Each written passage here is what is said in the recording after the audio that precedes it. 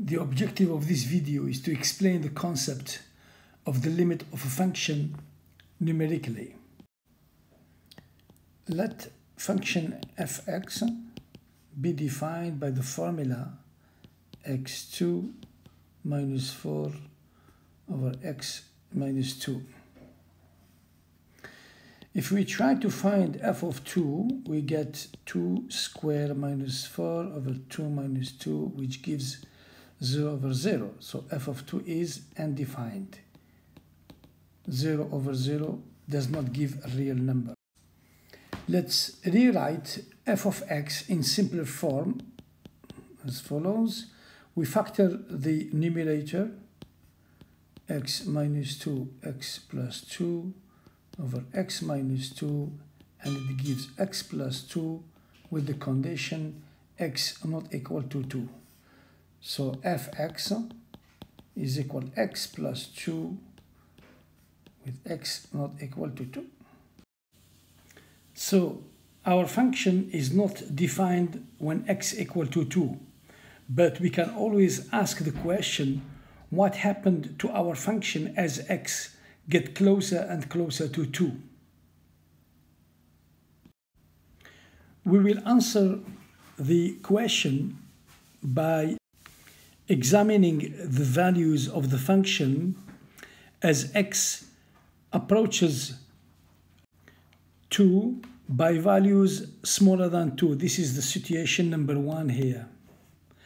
We will also look at the values of the function when x approaches 2 from values larger than 2, which is the situation number 2 here.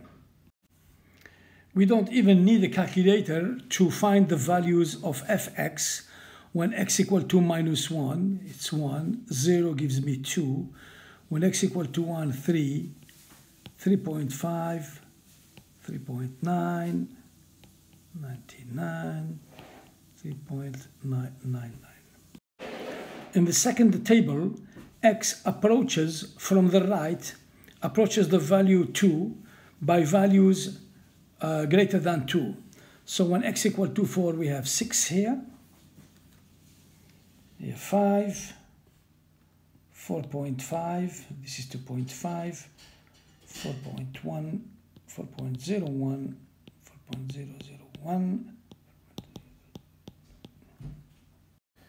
We can continue finding values of the function as x approaches 2 for as many values as we want. Now we will graph fx around x equal to 2 to understand graphically what is happening at around that point. When x equal to minus 1, f of x is equal to 1, so 1 point here. When x equal to 0, f of x equal to 2, y equal f of x here. When x equal to 1, we have 3. When x equal to 2, we have an open circle because the function is undefined. When x equal to 3, we have fx is 5.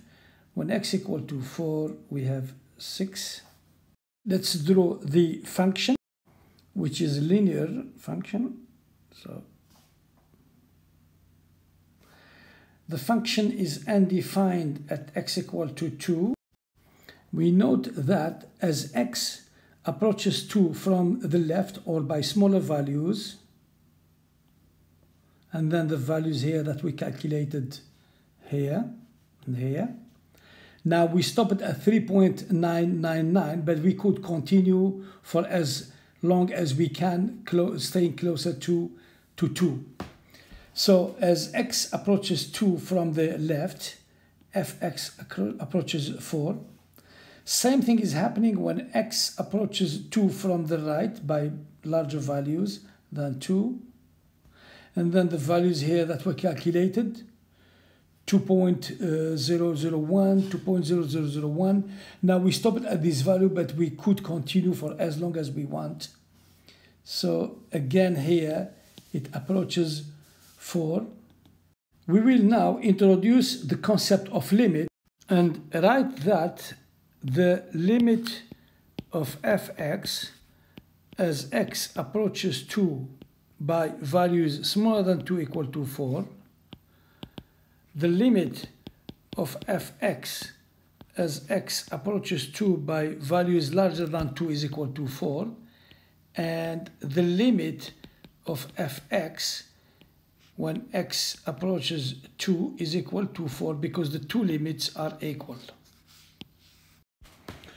What is important here is to understand that although the function is undefined at x equal to 2, the limit as x approaches 2 does exist and is equal to 4. We now look at this example. It's a function defined by a graph.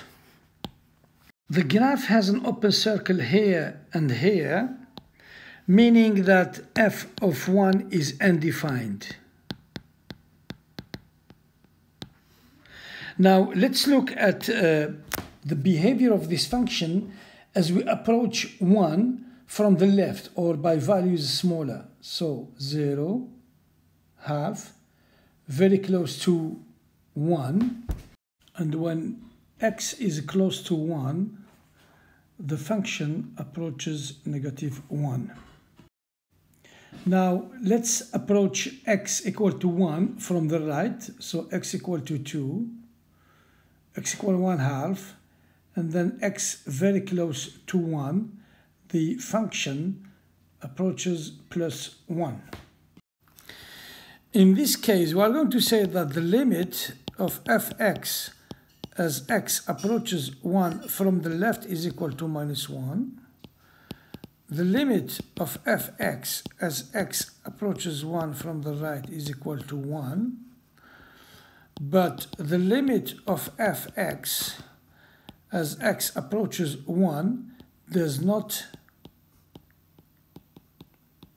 exist, because the two limits from the left and from the right are different.